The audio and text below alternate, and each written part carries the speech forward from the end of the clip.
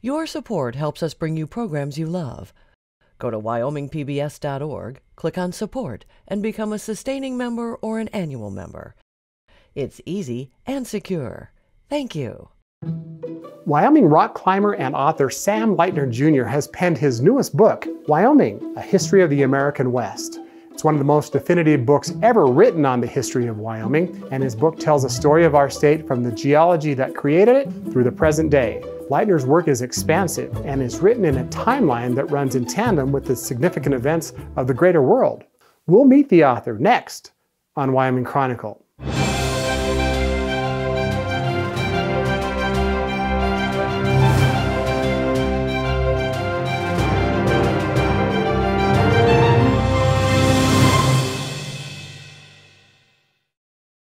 Funding for this program is made possible in part by the Wyoming Humanities Council, helping Wyoming take a closer look at life through the humanities, thinkwy.org, and by the members of the Wyoming PBS Foundation. Thank you for your support.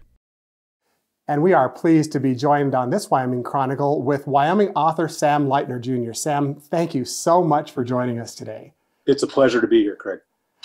Sam, your book about Wyoming's history is just wonderful, and I want to get to that in just a moment, but I want to learn a little bit about you first. You're pretty much a lifelong Wyoming resident. Is that accurate? I consider myself a resident lifelong. There were times when I was abroad, but I grew up in a place that used to be called Jackson. That place is kind of not there anymore. It's a different place now, but I grew up in Jackson, and at an early age, I got into climbing with a friend who lives in Jackson still, Mark Newcomb, and his dad taught us how to climb, and climbing ended up really taking over my life. So, we climbed in the Tetons, but then when I got older, I made sure I was at the University of Vidavoo, otherwise known as the University of Wyoming. And then I've lived in a couple other places. I lived in Banff for a while. I lived in southern Thailand for a while. I even did a stint in Moab, Utah, all around climbing. And so I can't say that consistently I have been in Wyoming for that entire time, but Wyoming has always been my home. My family's still here, so. And one of the great beauties of your book, in my eyes, is not only Jackson do you talk about in its infancy, you talk about Wyoming in its infancy, and I'm talking geologically. And I think maybe that's where I'd like to start with the book, The Wyoming, A History of the American West. Why the book, Sam? Why did you decide to write this book? It's I love history. I read nothing but history pretty much. If I'm reading a novel, it's either because someone I know wrote it or because it's related to some historical event that I want to know more about. And I've just always been fascinated with our history.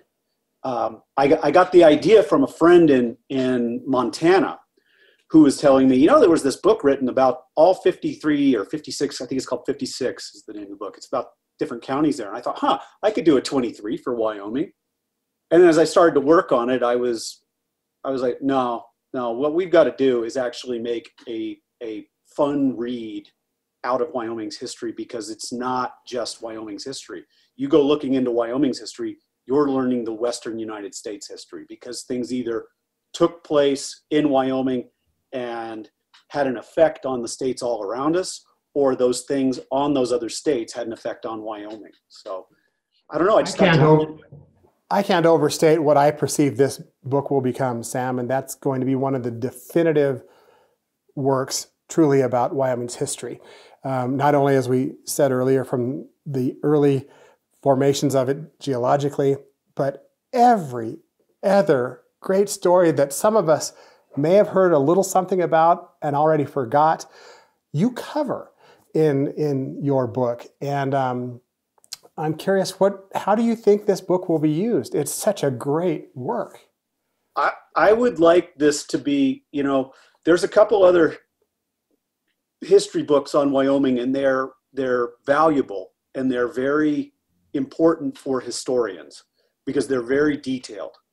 I would like this to be the general history book that people go to and go, okay, I know who Cattle Kate was because I read this. I know why John Coulter was in Wyoming. I know what the Teapot Dome scandal is now.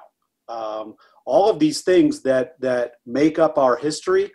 I tried to pick not only the most entertaining stories, but also the ones that had the biggest influence on the rest of the country, or that had an influence on the world. You know, Wyoming horses in World War I. Little things like that they could all be their own book, but to me, they felt like they were important enough for a Wyoming citizen to be able to say, well, I know about that, and this is why Wyoming is important in the world. How would you classify your writing style? How is it that you perceive that you tell the story? The hardest line to write in any book is the very first one, because you think you got to get it all correct. And I rewrite everything. But what I start out as is writing in my external voice. I write the exact same way that I would tell you the story. And then I have to come back and correct all the grammar and or at least attempt to correct all the grammar. I usually have people helping me out with that. But I have to write the way I speak. And so I think that comes across as being a storyteller.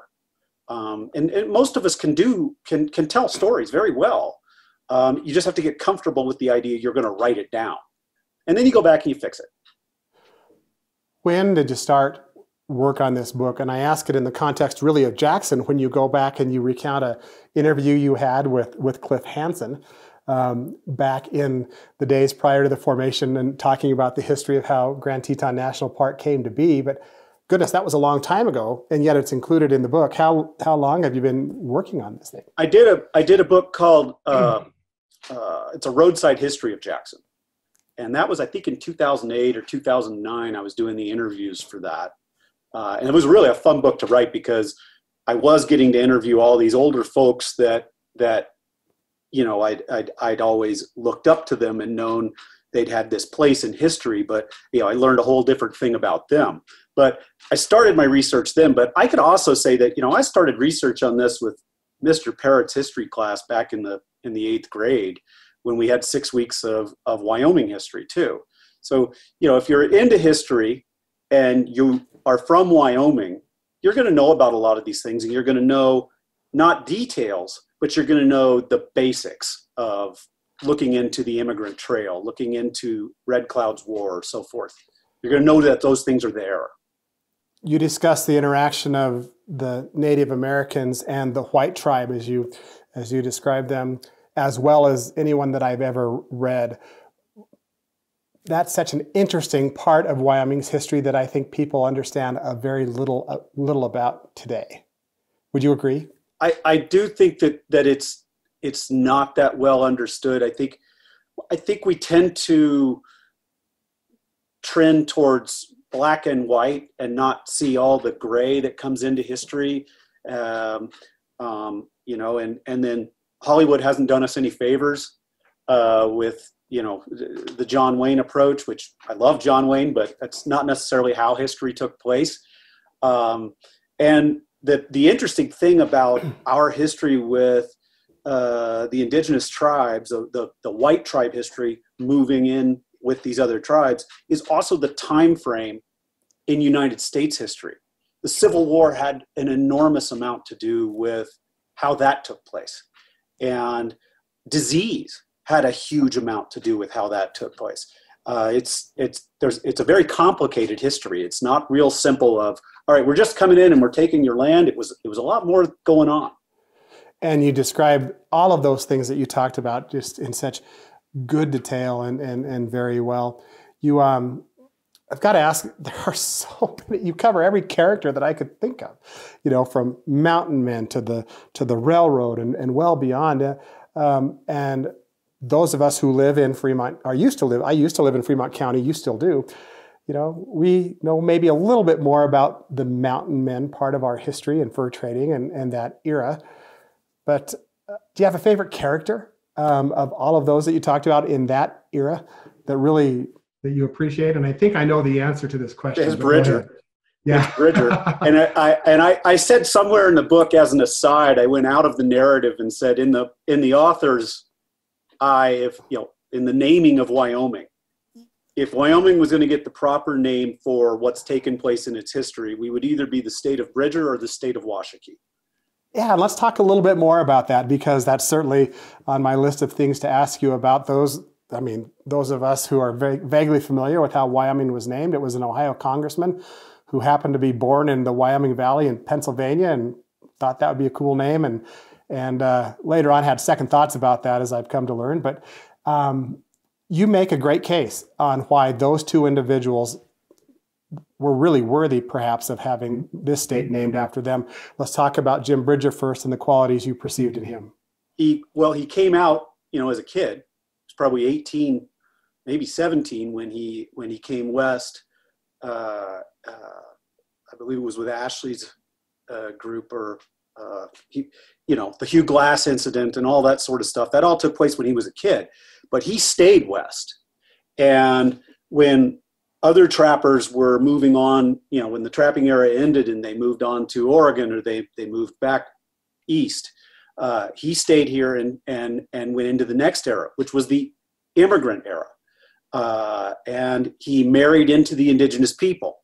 And he really became, for a very long time, 50 years of his life, integral in those 50 years for Wyoming. He was guiding people across the immigrant trail. He was assisting the Shoshone in getting weapons to defend themselves. He also giving them ideas on, this is how the Great Father might react to that, and so forth. So he was a part of things all the way through his life until he actually had to leave the state and be cared for back east. He was just a fundamental part of it in that era. And you talk about his character. He stood for what he believed in. He didn't back down. He tried to be a good man at all times. And obviously we can point to that first big event, that the Hugh Glass incident, and he and another trapper abandoning Hugh Glass because they think he's going to die, and they think they're about to get attacked by, I believe it was the Arikara. He felt horrible about it, but he was a kid at the time and was kind of taking orders from somebody else. And even Hugh Glass later met him and said, "Oh, you were just a kid. You didn't know." So he was an honorable man, I believe. As was Chief Washakie. And Chief Washakie for sure was. Chief Washakie was known, he was a badass.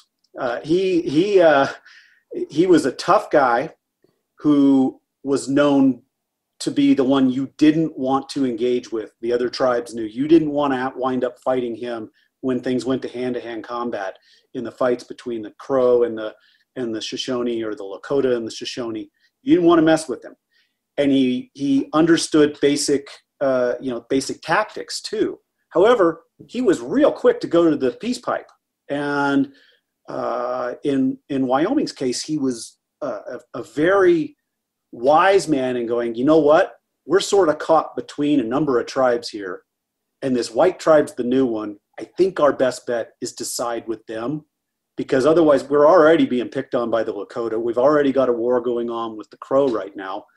Let's side with these guys. And he worked very hard to have a peaceful way through things when it was a very disruptive time for his people, and the obvious choice for a warrior was to go to war. He chose, no, we're not going to do that. That's not going to be our way. Sam, in your book, you don't shy away from tough, tragic events. What happened at Crowheart Butte was on that list. Yeah. It's an interesting thing that the two chiefs did decide to, Big Robber and Washakie said, this is not, after 3 or 4 days of fighting, they said, this is just killing our young men. Let's 2 old guys go out and settle this. And I think there's no written of this, but when you look into how things took place, Apparently, Big Robert was mocking Washakie during that fighting where the young men were dying, was saying, why don't you get out and fight yourself? And Washakie was sort of directing things. And so then when this happens, Washakie knows he's a very good hand-to-hand guy. And Big Robert gets called out, says, Washakie says, why don't you fight me and we'll just decide it on our own. And now Big Robert's been mocking him for days. I haven't seen where someone said, yeah, he didn't want to do it, but I would not be surprised if Big Robert was saying, oh, I shouldn't have been saying all these bad things all this time. Well, and that certainly then influenced the history then of the Crow and the Shoshone, and I guess you could say ultimately the Arapaho tribes, which you talk about as well, very candidly. And I don't know where to stop talking with you here, Sam. There's so much in this book. Again, it's just starts with the formation of the state through present day nearly and everything in between. Sam, you talk about writing that first sentence of a book and the difficulty in doing that sometimes. The cover, in my eyes, also must be right up there with the difficult choices on how you're presenting the book to someone who's going to see it for the first time. What went into the development of this cover of this book? You choose a buffalo, you choose the train. What went into it?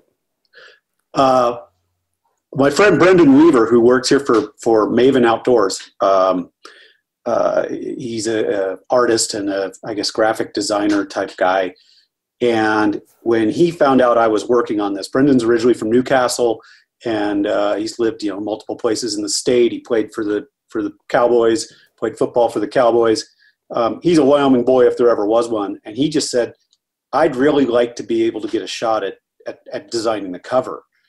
Now, I hadn't even thought about who was going to do the cover at that point. So I was like, great, yeah, sure, do it. And he played with me for a while I did it too. He was going to read the whole book, and he kept telling me, nah, I haven't gotten around to it. No, I don't know. And then all of a sudden he's like, no, I read the thing like a month and a half ago. Here's what I've got. And he breaks out the stuff that he's got. And I was like, wow, you've hit it out of the park. I mean, you've got the traditional colors. You've got the two things that are, major components of our history. It's got a Wyoming, I was like, what font is he going to choose to put the word Wyoming on there?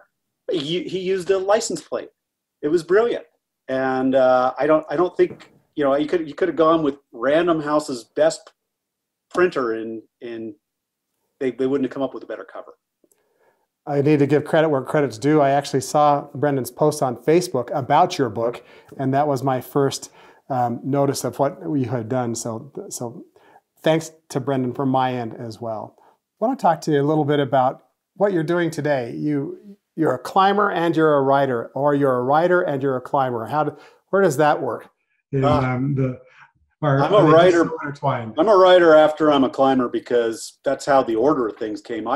I never went into being a writer because I had this strong internal thing that said, I want to be a writer. I got into being a writer because I was a climber, and I had this great adventure, this great climbing adventure. And I said, I got to write this down. This was too cool. And it wound up becoming an article in a magazine. And all of a sudden I realized, okay, it appears you've got a talent for doing that. So that can be the other thing you do besides climb. But I was definitely a climber first. And my life has revolved around climbing, and I would not be a writer if I hadn't been a climber. You have several first ascents to your name. You also have spent a great deal of time in the Lander area recently, making sure old routes are now safe again today. What is it that you're hoping to do? Well, so the most common form of climbing, the most popular form, really what's brought rock climbing out to be an international sport that's commonly done around the world, is what we call sport climbing. And that involves fixed anchors that are in certain spots in the cliff that are your safety equipment. And the first ones we put in 30 years ago have worn out. They weren't out of the best materials. It was far more of a crazy sport back then. There weren't standards. The standards have come way up in the last 20 years as far as quality, and the equipment has gotten smaller and less unsightly. So my goal has been to replace the old wearing out stuff, but replace it with that which doesn't bother the non-climbing public. Your book previous to Wyoming, A History of the American West, was Heavy Green. You spent some time in Thailand. You present this fascinating book on a portion of Vietnam's history from both sides. How did your time in overseas influence how you wrote that book? I have met people from both sides. I've got a close friend that lives over in Asia who is a Vietnam vet on the American side, and I've had Vietnam War vet friends who were from Laos and from Vietnam. So I've heard both aspects, and that was part of the reason why I wanted to do that book. Do you climb and write in the same day? Do you have days set aside for writing, days set aside for climbing, or you kind of wake up and go with the flow? It's usually one or the other. I have a hard time with the writing without warming up my mind. I can't have a lot of outside audio sources going on, and I can't have a plan to do something else that day. So I've got to just sort of focus on it in the morning and get my mind around it, and then I can stay focused on it.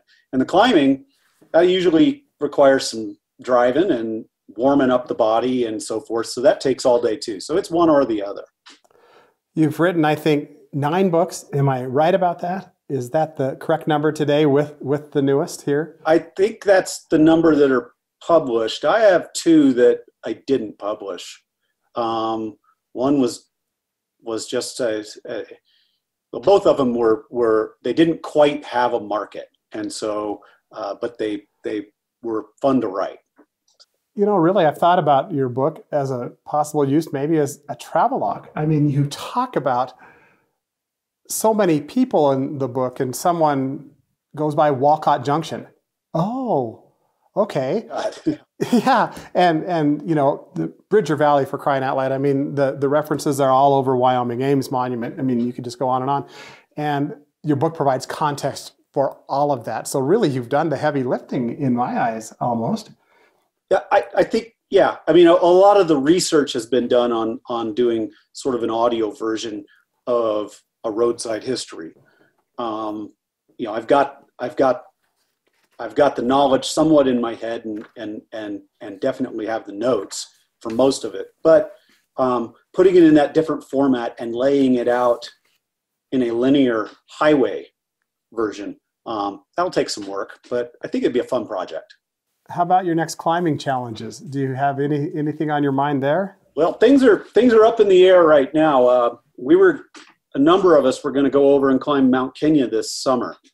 That was going to be the big trip, but it's not looking like a lot of international travel taking place anytime soon. So probably the Wind Rivers, and there's not much better of a place to go than the Wind Rivers. So, I think about the book that you've written, and pretty much in present day, you talk about how even this year recently, Wyoming's fiscal woes were starting to present themselves, and I don't at all mean to bring forward that this is a political book, because it isn't, in my eyes. But now we have this next chapter, and have you thought about, in the context of, we're interviewing using social distancing. Our cameraman's far away from you; he has a mask on. You and I aren't even in the same town, and Wyoming is now going to change. From someone who has such a great perspective on Wyoming's history, I'm curious, Sam, what do you see? What do you see in Wyoming's future here? I don't know that I see that much great. I mean, you have to look at it in the context of a long-term history. So let's turn the time back to the last time something similar to this happened. That'd be 1919, Spanish flu. Wyoming suffered roughly like the rest of the country and the rest of the world did. And that was minor compared to if you go back to the Immigrant Trail and the number of people who died of cholera. And at one point along the Immigrant Trail, one of the Northern Cheyenne tribe might have lost 50% of its people to cholera, not recognizing that they were downstream from the trail. And then you go back to to the big epidemics of flu and smallpox that it's possible wiped out 50% of the population of North America. And I guess what I'm saying is we're going through what is a crazy time for you and I, Craig, because we've lived with vaccines and antibiotics and treatments, and all of a sudden that's not working on this particular thing.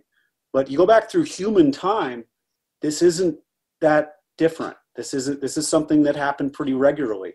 And so I think we're going to change just as the rest of the world does. And we're going to probably shake hands with our elbows and do that kind of stuff. But I bet we're going to go back to a Wyoming that was quite similar to what we had 6 months ago. Well, I think many of us hope that that's the case, quite frankly, that things don't change. We all are here for a reason. And some wonder whether other people around the country are starting to recognize that, perhaps. Well, the book is right over your left shoulder. It's Wyoming. It's a history of the American West. And Sam, I can't encourage viewers enough that this is a wonderful consolidated place where they can just fall back into Wyoming's history almost as if they were walking with Jim Bridger or even before. So thank you so much for writing this. Best wishes on your future endeavors. Thank you, sir. Thank you for having me here. Thanks for the kind words. Thank you for joining us on Wyoming Chronicle.